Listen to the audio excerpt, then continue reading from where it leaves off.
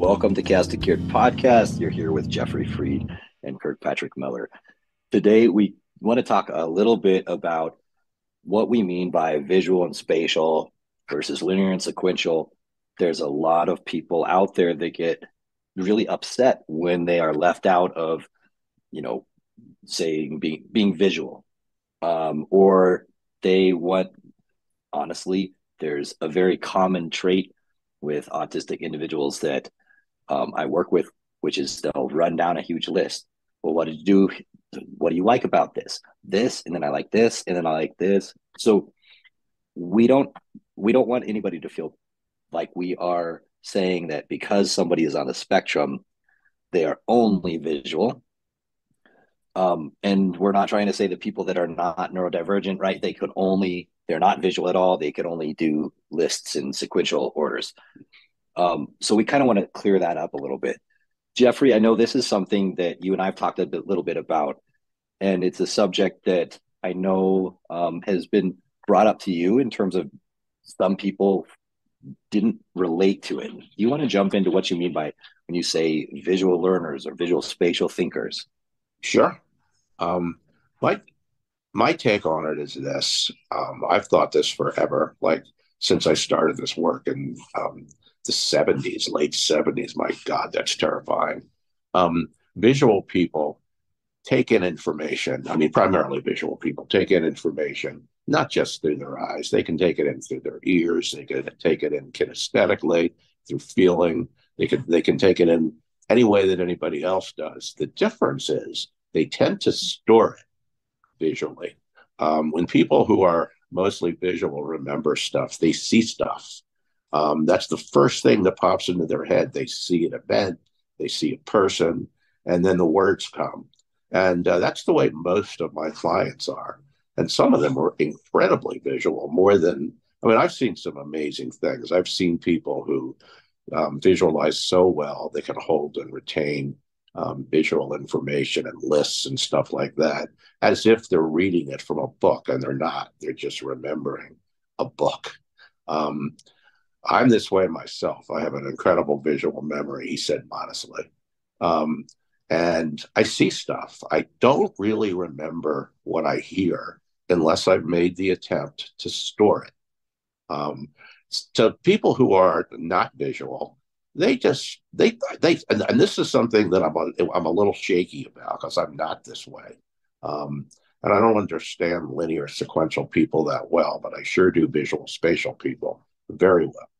Visual linear sequential people, they remember conversations and they don't see much.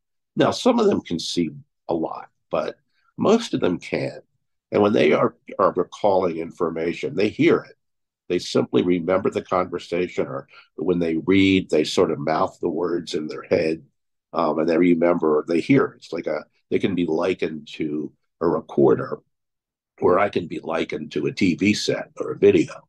Um, and that's a huge difference. But it is absolutely true that I can recall stuff auditorily as well. I just do it differently. What I'll do is I'll see the person or see the event, and then the words will come later. So it's sort of how I check in that makes me visual. And of the people I work with, that's the primary mode of learning. Storing stuff as images. However, it doesn't mean that they can't learn through lectures. It's probably easier for visual people. Not take the word probably out of that. It is easier for visual people to watch a movie, and they'll remember the scene. But it doesn't mean that you can't, excuse me, sit at a lecture and turn the teacher's words into pictures and do wonderfully in a test. So it's a preferred mode of intaking information. And it's not exclusive, except for the people on the fringes. And there's more than you think. One girl that I work with who's autistic and gifted um, could sit in class and play video games without looking at a video game. She imagined the players in her head. She saw the characters. She kept score. And it was exactly like she was looking at a screen. When I read accounts of people like Nicholas Tesla, and Einstein, they literally did that. They didn't even need to make a model of something that they were interested in. What they would do is they just adjust it in their head, make the subtle adjustments, rotate it, and see it as if they were looking at him. Now, that is extreme, but I don't know that it's as extreme as some people think. And it seems to be occurring more. And that type of learning style, where you really have vivid, sharp images, that's very, very good. But there will be corresponding deficits in the other part of the brain, and they might have trouble remembering stuff that they hear. It's a trade off, like most things. And again, it's not. I just want to clarify that all people with autism, most people with autism are visual, but not all. Um, there's not all of anything. That's the beauty of the human brain. There's so many variations and permutations in the way people process information that we can talk about generalities, but not everyone is going to fit Well, into categories. I know you and I have discussed this in the past, and um, for me, I actually would argue that everyone is visual. And I'm going to use myself as an example because we spoke earlier about the apple test, where you just Right. ask somebody, picture an apple in their head. So I am a painter, I'm a writer, I drew my whole life. So I closed my eyes and tried to picture an apple. Nothing, complete blackness. And so I was kind of stunned. I was like, okay, I'm going to close my eyes and try to picture something else. I can't do it. So any person who sees me would instantaneously say, "You're a visual person," because I'm an artist. I mean, everything I do is visual. Now, the fact that I couldn't picture an apple or anything in my head was a little bit disturbing. I was like, "How do I write books?" And what's really interesting is if I sit down and I start typing what the apple looks like, the image starts forming. Mm. So I kind of make the argument that everyone is visual. It's that you have to figure out how you, I guess, tap into that visual aspect. For me, we've talked that I can't remember people's names. I can't Um, either. in in my books, a lot of times the little tiny details about characters are missing because I really don't see them until I'm actually writing. And I never figured some of this stuff out because I don't outline things. I just go with the flow. Yeah. And what as we've kind of talked about this, because there's a lot of people who say, you know what, I can't visualize anything. I'm not a visual learner. And so I don't fit into this. And for me, I feel like everyone is visual and everyone is linear and sequential. There's definitely different degrees, but the key part is I know that I am still, maybe I can't picture things in my head, but I'm a visual learner. So if I am looking at a screen and I take a snapshot or a screenshot, I never forget what was in that screenshot. If I am, Mhm. because I'm interested for some reason, taking a screenshot, that click, that action of seeing That the, makes it. Yeah. it helps me. So if somebody's a very visual learner and they're trying to study for a test, start taking screenshots. You'll be amazed. And That's I don't great. even look back at them. And I'll remember where they are in my phone. I have like 5,000 at this point in time. Every time I try to get rid of them, they just more pop up. But for me, most of the things in my phone are screenshots. I have very few photos. And it's how I remember things. If I try to remember somebody's name, I have to ask them multiple times. And the only way I can actually get to remember it is if I use my finger and I gesture and I like write the words. And Yep. I mean, I'm talking about simplistic words like I had a waiter, EJ, wonderful guy. I had to ask him like 5 or 6 times. And I'm like, I'm so sorry. It's kind of embarrassing for me because I just don't connect some of those things until I turn it into something visual. And like we said, how do you define what is visual? So I think there's a lot of people that get, I guess, pigeonholed by the vocabulary, and It's not they simple. Yeah. exactly, it's not exactly like syntactically correct. Like you had said, everybody is going to learn in different ways, but I think once you figure out, I still feel like there's that two different types of learning styles, and that is the visual spatial, where you need to see things, you need to memorize it in pictures or in, screenshots, as I said. And I think you have that other side, and I can think of my mom and a couple other people that they will go through a book and read chapter one, chapter two, chapter three. They won't forget anything. She's great with lists. I can't even keep track of anything unless I literally have a picture of it. I mean, it's better for me to take a picture of the items I need at a grocery store than it is for me to make a Yeah. list, which Well, is absurd for me. That's why I like online shopping for groceries, because I can see what I need, you know? yeah, my point sort of it goes with yours. Um, we can generalize, and we're right a lot of the time when we generalize about visual and auditory, but everybody's different. There are many, many different, I guess the word permutations. And generalizations are helpful, but you can't look at them like they're the Bible.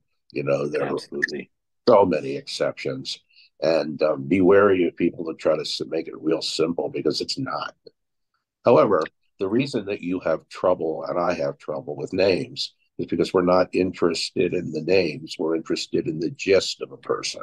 The The person, name, what they are. yeah, not the names.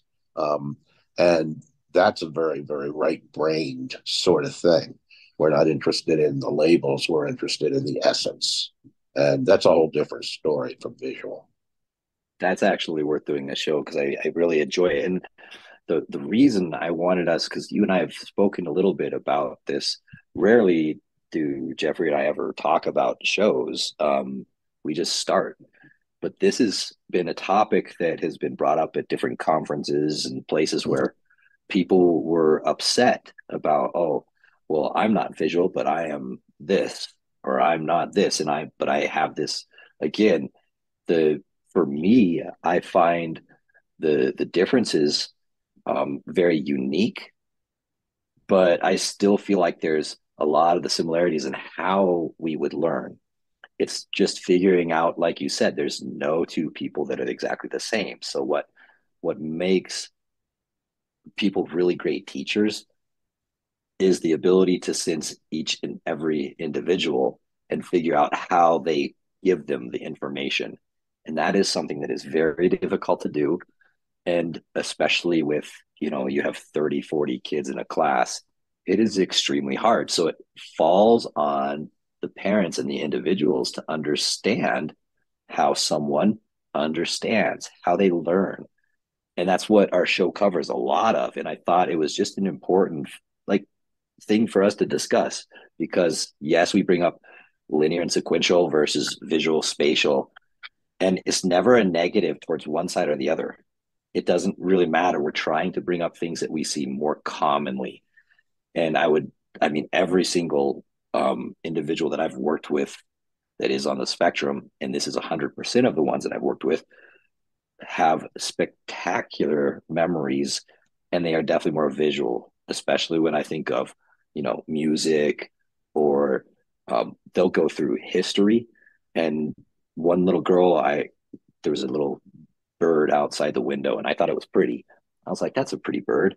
She went through the name, the species, their mating habits, the time of year it's usually around. I mean, there was so much information. I was like, you could write a whole book about this one bird, that Mhm. kind of stuff. And I asked her how she remembered it. And she said, well, I can see the pages. I could see the book. I mean, so all of the individuals I worked with learn better when I can get it, at least like you and I've talked about. They may not be as good at visualizing as maybe like I am. Maybe I'm not good at visualizing because I can't even see an apple in my head. But once somebody starts explaining or they go into details, it enriches the experience, and suddenly I start learning. And so I felt it was kind of an important topic. And for me, my weakness, knowing what our weaknesses are, is just as important. I am not as good at organizational skills, at handwriting, at following like lists.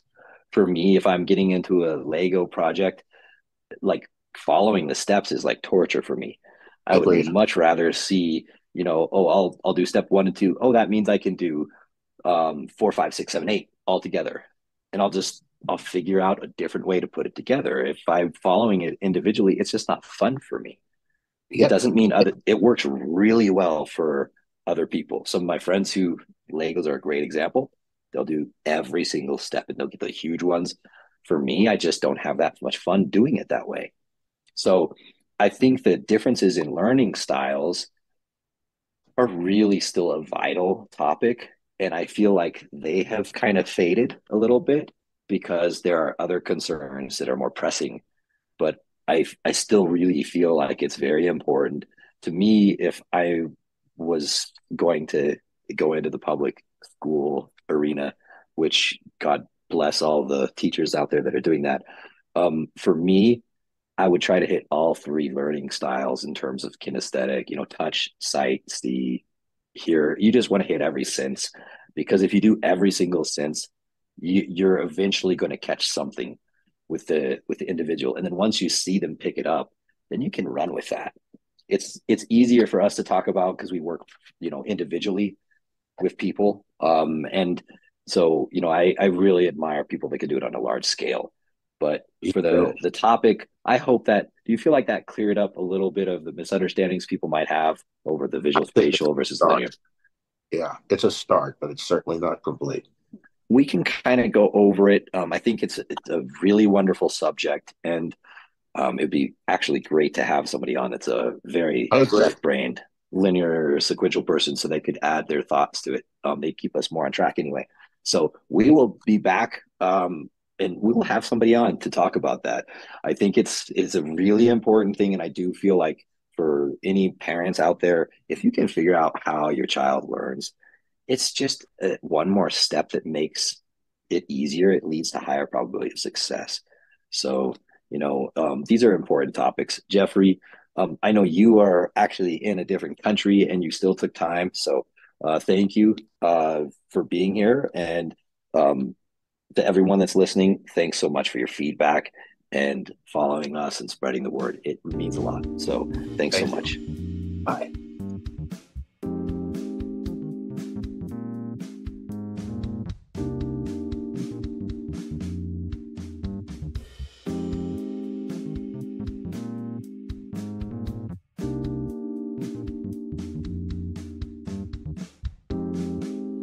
Thank you so much for listening to Chaos2Cured podcast. If you enjoyed the show, please share it with everyone you know. And definitely like, follow, and subscribe. Certainly leave a comment if you'd like. Let us know what you'd like us to talk about the next time. Also, in our show notes, there should be direct links where you can follow us on our social media, as well as reach out to us directly. Thanks again, and have a great day.